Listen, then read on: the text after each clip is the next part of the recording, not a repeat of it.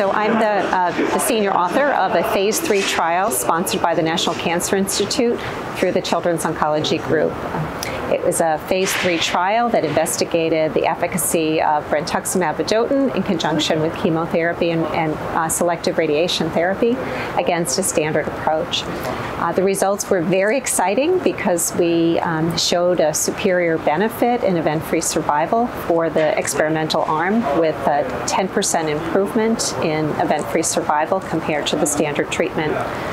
Importantly, too, this was achieved with no increase in toxicity and with the lower use of radiation therapy compared to historic trials in this particular patient population.